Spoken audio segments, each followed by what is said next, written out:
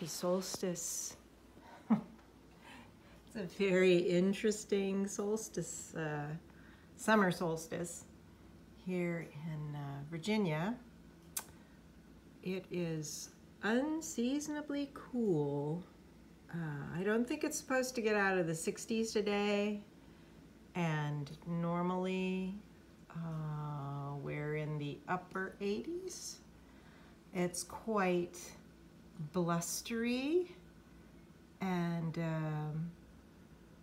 I guess the rain is supposed to get more widespread over the day. Not really storms though. So this is very unusual for us, and I'm usually not up this early. It's like 6:30.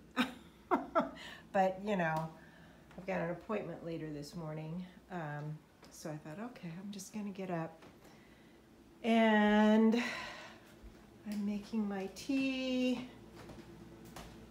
my Baba Yaga's blend tea, which is, I blend it with, it's mostly Lapsang Souchong, which is a smoky tea. And then there's some Assam, and there's some cumin in it. And since it's Wednesday, I get to have some honey in my tea. I used to have honey like every day in my tea, and then I started drinking some pu'er tea in the morning. I do all in my black teas. I pretty much always have some milk, or half and half though. My green teas are completely plain. And as a matter of fact, I have some sun tea. Where is that? From the other day in here.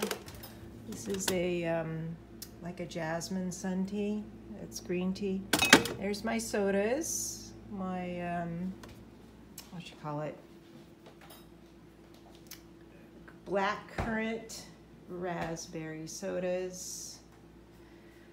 And yeah, so I'm kind of early this morning. I'm gonna go downstairs here. Oh, this is the book that I'm reading that I've had on my shelf forever, and I'm just now starting to read it. Drawing Down the Moon by Margot Adler. Let's see if I can get this so you can read the Witches, Druids, Goddess Worshippers, and Other Pagans in America. It's, I think it was first published in the early 70s, and then she, there is a update in like 83. So it's not a new book, but got my dehumidifier. I'll just turn that off for now. I was scanning some negatives yesterday. Haven't even turned on my computer yet. Anyway, so the book is very good. It's quite a tome. I mean, yeah. But there's there's probably at least 100 pages of appendix and index at the back, notes and whatnot. I did do my first harvest of poppies yesterday.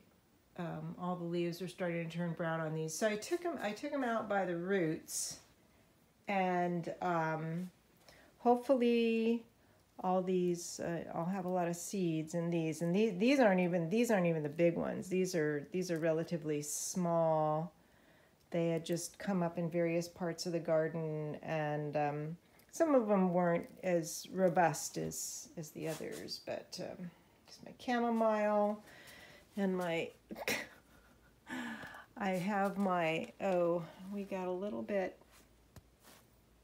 This is interesting. I have milkweed blossoms here that got blown into the calendula. Oh well. And here's my dried it's so funny. They're not, these are the poppy petals I thought I'd try drying, but they're not. I expected them to be like crispy by now, but they're not. Isn't that interesting? Huh. Okay. And I got some new jars because I want to put my, this is my, I can't really see here, huh? Let's see if we do these. There we go. It's a little bit better. This is my, this is the wormwood. And this is the first harvest of mugwort for drying. And then I have some chamomile hanging, and then I picked a bunch more chamomile that I just laid down here. I want to have new templates. I was making new templates for flags, for the cyanotype flags. Let me see. I'm trying them, what am I saying? I'm flattening them out here. So these will all be for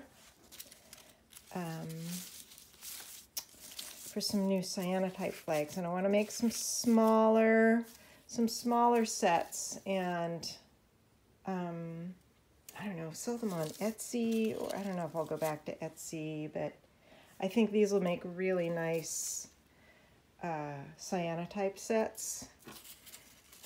I did a couple of kind of goddess-inspired ones here. Come back here. Here she is with the full moon. And here she is with a crescent moon. Yeah, so I've got to get my cloth to size, and then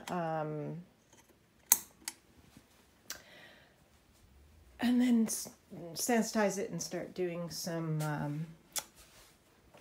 new flags, some new cyanotypes. Here's my altar for this solstice. I haven't lit any candles yet. This is the Come to Me oil from Rebecca, from Rebecca's class, and my pine resin. Everything's so dark. My pine resin from my pine tree. Might burn some of that later. And and one of my not very well glazed pieces from my hand building class. I could redo this or reglaze it or do a second glaze on this, but I probably won't. But anyway, I'm still using it because it looks like a pine cone to me. Anyway, well, I better get to my tea. I wish you all a good summer solstice. Maybe it'll be summery where you are.